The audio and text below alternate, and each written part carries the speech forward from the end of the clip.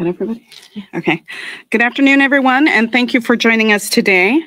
I'm Congresswoman Linda Sanchez, and I represent the 38th Congressional District in California. And I stand here today as the proud daughter of immigrant parents from Mexico. And like so many Americans and like many families in my Southern California district, my parents came to this country with very little, but a lot of hope that they could build a better life for their children. They struggled, they sacrificed, and they did exactly that. My parents made sure that we received a good education and that we had the tools that we needed to succeed. They sent all 7 of my brothers and sisters to college and even sent 2 of their daughters to the United States Congress.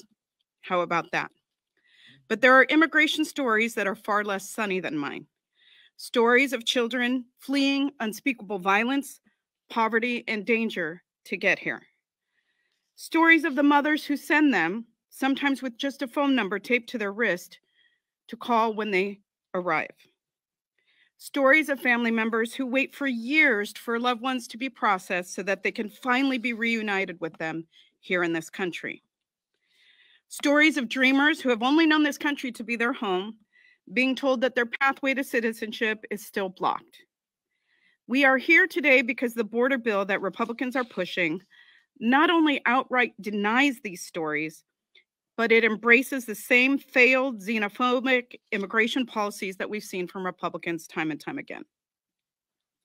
It neglects the people behind immigration policy, from my parents to dreamers to the children who flee unspeakable violence today. There's no doubt that our immigration system is broken, and there's no doubt that we need solutions for the problems that we face at our border. But the solution is not H.R. 2, also known as the Child Deportation Act. This bill is a resurgence of failed MAGA border policies that promise harsh enforcement and nothing more. And if we've learned anything from the last 3 decades, it's that enforcement-only solutions will not solve the problem. This bill would eliminate our parole system and make it impossible for those fleeing violence or natural disasters to cross our borders between ports of entry and seek asylum. It would require organizations like the Red Cross and Catholic Charities to verify every individual's immigration status before providing critical life-saving services at our border. It would destroy our American businesses and upend our nation's food system by imposing nationwide e-verify. It would deport folks, like dreamers, who've been in the US for their lifetime, if they do not maintain their status. It would allow unaccompanied children to be detained for a month or more, and it would limit their access to counsel and send them back into the hands of smugglers and those who seek to exploit them. And it would put taxpayers on the hook for billions of dollars to complete Trump's border wall. This is not what the American people want. But across the board, here are a few things that Americans do support. They support smart, safe, and modern border security. They support dreamers, family unity over family separation and deportation, a pathway to citizenship for the 11 million people who live and work here and contribute to our economy every day. They support engaging countries abroad to address the root causes of immigration and an immigration system that is orderly, but also humane. That is what the U.S. Citizenship Act is all about. The USCA builds on existing funds to provide smarter, safer border management. Rather than dumping money on useless walls, it invests in new technology, infrastructure, and screening capacity to reduce the strain on our border communities. The USCA clears employment-based visa backlogs, which would reduce lines at ports of entry and stimulate job growth as we continue to face labor shortages here at home. It would boost the entire economy by retaining US-educated STEM graduates, protecting workers, and improving wages. That means more good-paying jobs across the board. The USCA cracks down on bad actors and smugglers who exploit migrants in need, while addressing the root causes that force people to make the dangerous journey north in the first place. And the USCA reforms the family-based immigration system by clearing out immigrant visa backlogs and eliminating the statutory barriers that keep families apart. Finally, the USCA delivers a long overdue path to citizenship for dreamers and millions of immigrants already in the United States, contributing to our communities and to our economy. The U.S. Citizenship Act doesn't neglect the people behind the immigration policy. Instead, this legislation is built on the fundamental truth that we can have safe, secure borders and policies that reflect our values as a nation of immigrants. This is what the American people want. It is what our border communities need, and it is what every human being seeking a better life in this country deserves. I want to thank you, and now I want to introduce a man who really needs no introduction, our thoughtful, brilliant, and esteemed leader, soon-to-be speaker, Hakeem Jeffries from the great state of New York. Well, good morning, everyone, or good afternoon. What an honor to be here. Thank you, Representative Sanchez, for your kind words of introduction. More importantly, for your incredible leadership within our caucus on many issues, including on this one, an incredibly important issue for the nation to tackle. And we appreciate you once again putting forward the U.S. Citizenship Act, an enlightened approach to addressing the immigration challenges that we have here in the United States of America. I'm also thankful to be joined by these extraordinary leaders who will be introduced, Pete, Nanette, Judy, and Yvette Clark, and their work along with Representative Sanchez in advancing the issue of comprehensive immigration reform. We do have a broken immigration system here in the United States of America, and it does require a thoughtful and comprehensive solution, an approach that is anchored in our values as a country, based on two pillars. One, a nation anchored, of course, in the rule of law, but a nation of immigrants, people who come from all across the world to form the gorgeous mosaic that is America, and a diversity in America that is and should continue to be the envy of the world. The fact that we are a gorgeous mosaic of people from all across the globe is a strength. That diversity is a competitive strength. It is an economic strength. It's a cultural strength. And it contributes to the American exceptionalism that will allow our country to continue to win the future throughout the 21st century. But that requires a thoughtful approach toward fixing our broken immigration system. That thoughtful approach is the U.S. Citizenship Act. It's a thoughtful approach that unifies immigrant families, doesn't divide them. A thoughtful approach that ensures there are smart investments to bring about order at the border. A thoughtful approach that stands up for the dreamers who are already such an important and integral and intimate part of American society. It's a thoughtful approach that provides a robust pathway towards citizenship, which the American people support. And so you have the U.S. Citizenship Act on the one hand, and I'm thankful for the leadership of this incredible coalition, Representative Sanchez and all of the members who have been involved in this effort. And then you have an extreme approach. That's the Child Deportation Act, the so-called H.R. 2, one of the extreme MAGA Republicans' top priorities. How do they propose to address our broken, fragile immigration system? Well, they want to waste billions and billions of taxpayer dollars on a medieval border wall, a 14th century solution that will not work to a 21st century challenge. They continue to bend the knee to the former twice impeached president of the United States of America in terms of their policy proposals. The Republicans want a medieval border wall, waste taxpayer dollars. and not invest in creating opportunities for new generations of immigrant Americans to come here and contribute to this gorgeous mosaic that has made America the greatest nation in the world. They will effectively do nothing to stop the flow of fentanyl into this country, 90% of which comes through the ports of entry.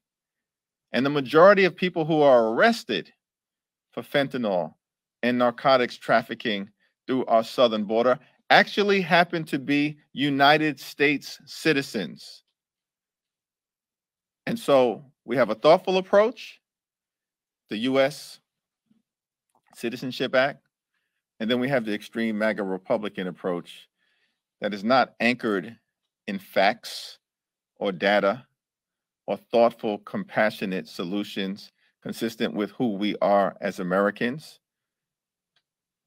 The Republican approach is anchored in xenophobia and fanning the flames of hatred and distrust and of irresponsible policies that will do nothing to solve the problem. So thank you, Representative Sanchez, for your leadership on this issue. I thank this tremendous coalition of members of the House Democratic Caucus, and it's now my honor to yield to another champion for sensible, comprehensive immigration reform, who has led from the moment that he arrived in the Congress a few terms ago, our chair, Representative Chairman Pete Aguilar.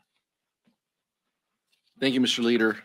Thank you so much for that. And I want to thank Congresswoman Sanchez for bringing us all together for an important cause.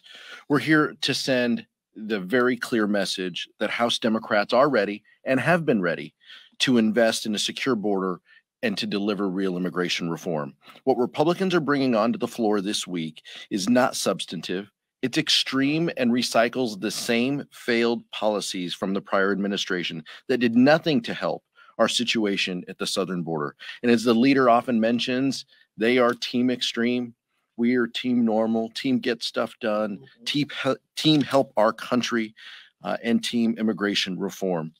Just like the American people, Democrats want a safe and orderly border and a fair immigration system that treats immigrant families and children with the dignity and respect that they deserve. That's why we're so proud to reintroduce the U.S. Citizenship Act to build off of our investments in safety and personnel at the border, open more lawful pathways for citizenship, and address the root causes of migration. Our legislation would strengthen the labor market and add stability to our economy. This is the best path forward to deliver true comprehensive immigration reform.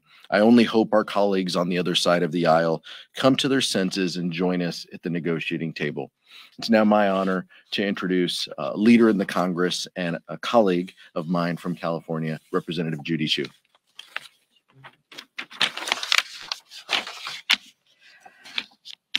Hello, I'm Congressmember Judy Chu, and I'm thrilled to be here for the introduction of this very important bill to modernize our immigration system. And I want to thank my colleague Linda Sanchez for her leadership in assembling the U.S. Citizenship Act, which is the framework we need to modernize and reform our broken immigration system.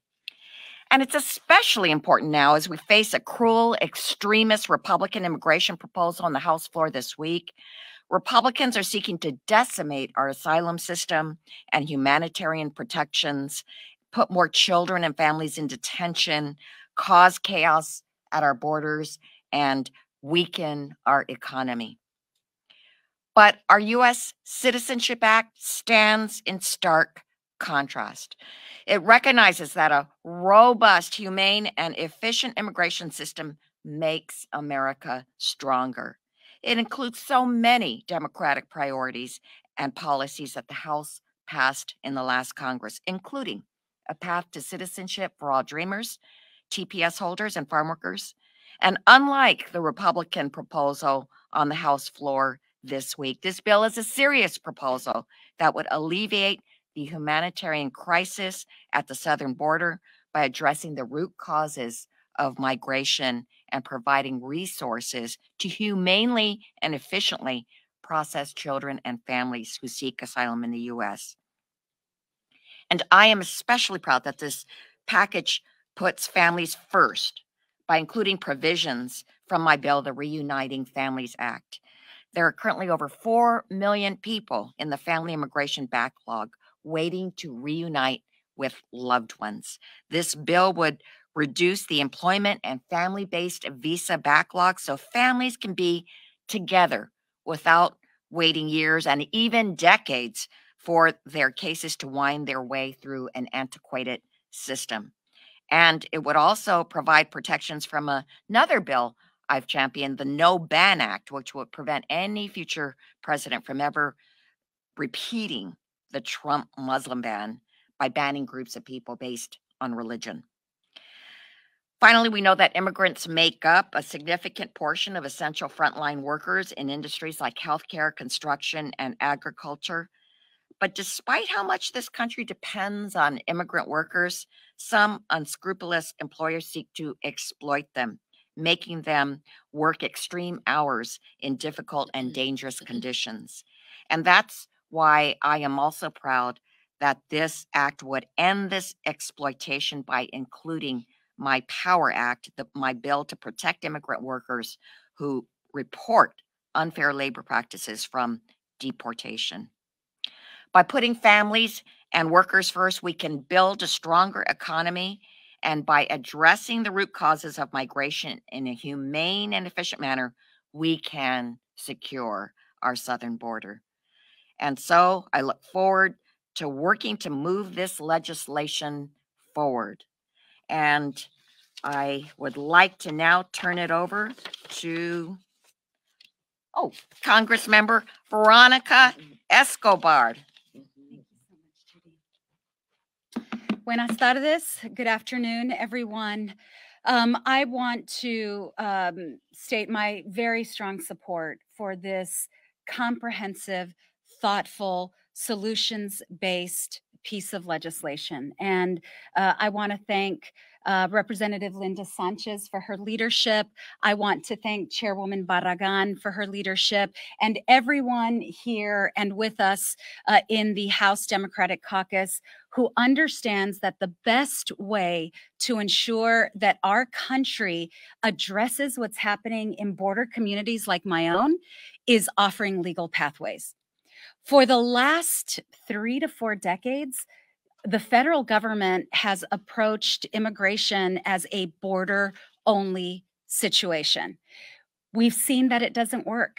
I can tell you, as the representative who serves and represents the community on the border that has seen the largest number of apprehensions and encounters in 2022 and already in 2023, historic numbers as well.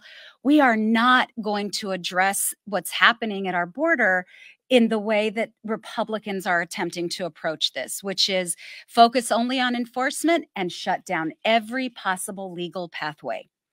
The reason that our immigration system is so broken today is because of our Republican colleagues' refusal to open up those legal pathways. So we know and we have seen that when all we do is offer asylum as a legal pathway, a very overloaded system completely breaks. So the best possible alternative is to work with us, is for our Republican colleagues to work with us if they are serious about addressing what's happening on the border. If they are unserious, if all they want is a messaging bill, that's what we're going to get this week, if they're able to cobble together the votes to pass it. But these unserious, deeply partisan, flawed, and in fact draconian attempts only move us further away from doing what we should have been doing a long time ago as a Congress, and that is increasing legal pathways. It will help address our labor shortage. It will help increase our GDP, and it will keep our country competitive. It would be advantageous to us in every single way possible to offer these legal pathways and to make sure that we know who's coming into the country, to make sure that we are addressing the needs of the workforce, and that we are treating people with the dignity and the humanity that every human being deserves. So I'm eager to work on this legislation. I hope our Republican colleagues join us in this effort to finally modernize outdated laws. Without working with us and without opening up these legal pathways, I am very deeply concerned that we will see just more of the same going forward into the future. I would now like to turn it over to our CHC chairwoman, Nanette Barragan. Thank you, everybody, my colleagues, for being here today, for all of your work. Thank you, Linda, for leading and being the leader on this issue. As chair of the Congressional Hispanic Caucus, I'm proud to stand with Congresswoman Sanchez and Democratic leadership in support of the U.S. Citizenship Act. It's a bill that offers long-term solutions to fix our immigration system. It's long overdue. This is a bill that's a starting point to build momentum on a system that's humane and efficient, that keeps the border secure and keeps our economy strong. It provides, as was mentioned, a pathway to citizenship for 11 million people who work here in an orderly and humane immigration system, something that is sorely needed, especially given that for the last several years, we have seen effectively the asylum immigration system being shut down from the prior administration and from COVID. And so this is the immigration reform that our country needs, especially at a time when our asylum system is at risk from attacks from the right. And again, it restores humanity to our immigration system. It prioritizes keeping families together and provides real solutions for border security. The Congressional Hispanic Caucus stands ready to do whatever it takes to pass comprehensive immigration reform, securing our border, but also providing that pathway to citizenship that so many who have contributed to our society deserve and that our country wants and needs. And with that, I'm proud to stand here also with our tri-caucus members because this is a tri-caucus effort, a Democratic caucus effort, and this is about values. So I'd like to now turn it over to my colleague, Representative Yvette Clarke from the state of New York. Thank you very much, Representative Barragan, and greetings to everyone. And it's great to be here with the press. Let me say thank you to my dear friend and colleague, Congresswoman Linda Sanchez. Congresswoman, your leadership in reforming our immigration system and your unwavering tenacity to make this nation a better place by passing comprehensive immigration reform has been tremendous. I'm Congresswoman Yvette D. Clarke of the 9th District of New York. I'm a first vice chair of the Congressional Black Caucus and chairperson of their immigration task force. And as a daughter of Jamaican immigrants, it is not lost on me the multitude of hardships and difficulties families experience when they come to this nation in hopes of finding the American dream. Unfortunately, our immigration system, which has not been updated in over 30 years, is broken. Broken to a point where the last administration rejected reason for madness by locking kids in cages and denying the human rights to seek asylum. Broken to a point where a land of immigrants should be ashamed at the tragic reality created for immigrants coming to our borders and our shores. As we speak, extremist MAGA Republicans are fighting tooth and nail to break it even further with H.R. 2, their Child Deportation Act. This cruel legislation would force draconian restrictions and punishments on immigrants and asylum seekers and set America's immigration priorities back for years. Any bill that would allow vulnerable migrant children to be inhumanely detained by Border Patrol for up to a month is an unacceptable solution. And again, as the chair of the Immigration Task Force of the Congressional Black Caucus, I have seen the glaring inequities blatant racism, vicious xenophobia, and civil rights violations immigrants face, particularly immigrant communities of African descent. Yes, it's true. Immigrants of color experience immigration inequities more than any other community and immigrants of European origin. But let me be clear. Immigrants, regardless of status, contribute billions every year in taxes and to the American economy. Still, many can't access the safety provisions vital to ensure that every community thrives. That's why I am so proud to support the U.S. Citizenship Act, a bill for our vision, bill of our vision for fixing our immigration system once and for all. But only Congress can provide immigrants with a path to citizenship. So let's create a roadmap for citizenship for the people who already live and work in America, including dreamers. Let's modernize the employment and family visa systems so we can have a fair process for those who have come to America fleeing persecution and violence in the prime of their lives. Let's level the playing field in the labor market and help boost our economy. We can do all these things and more. And that work begins with the U.S. Citizenship Act. So I want to thank you once again, my colleagues. We're standing strong together in the Democratic caucus, and thank Representative Sanchez for her continued leadership on this matter. We won't stop until we achieve comprehensive immigration reform. Thank you, and I yield back to the gentlelady from California. Thank you so much. Do I not have incredibly talented and thoughtful colleagues?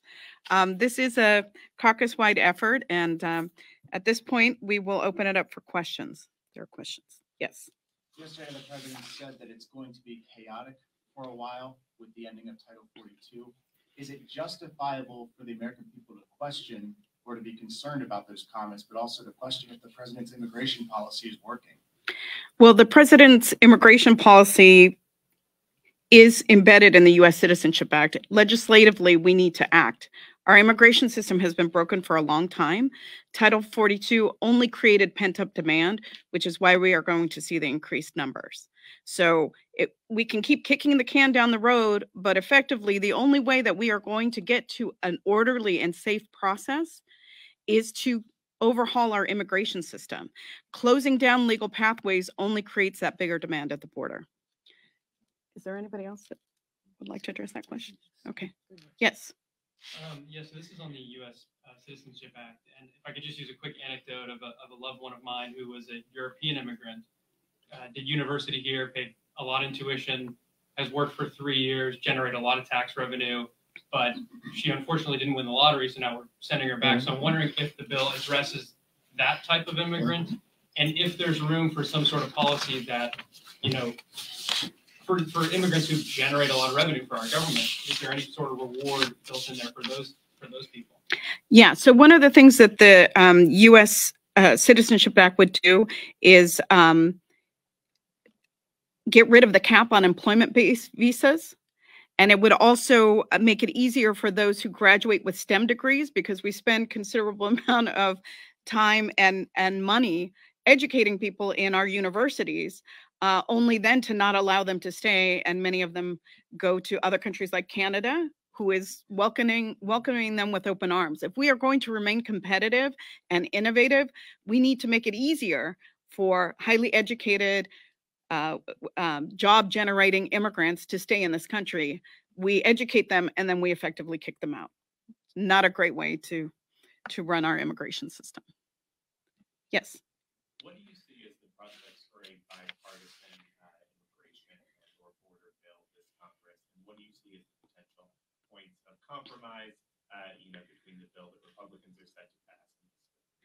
Yeah, so it's interesting because in the last Congress, we managed to pass on a bipartisan basis several pieces of what is embedded in the USCA. We had the Farm Workforce Modernization Act, which was passed on a bipartisan basis, and the Dreamers Act, which was passed on a bipartisan basis. So there has been, in the past, appetite to approach this in a way that is sensible and that both sides of the aisle can agree upon. However, we have seen those positions harden, and by introducing the USCA, I hope to foster a discussion about what is rational. Because if you talk to any business owner in the United States today, one of the biggest issues that they are encountering is lack of workforce. We have a very low unemployment rate. People are having a hard time finding workers. And we have people that want to come to this country and work. We just don't have legislation that allows them those avenues to pursue that. So my hope is that Republicans will sit down and we can talk about USCA, talk about how enforcement only is not going to secure our border. It's not going to get rid of the people that present at the southern border. And my hope is that we can kick off a discussion in what is actually reasonable and good for this country. Because one of the things that gets lost in the discussion is that immigration is good for this country. It benefits our economy. If we could just legalize dreamers, for example, which is a subset of the 11 million that are living and working here, it would add $1 trillion to our economy over the span of 10 years. Imagine what that would do. So my hope is that we can kick off a discussion and a real negotiation, not just deal with extreme messaging bills that the Republicans seem intent on doing. Yeah, I think this will be our last question.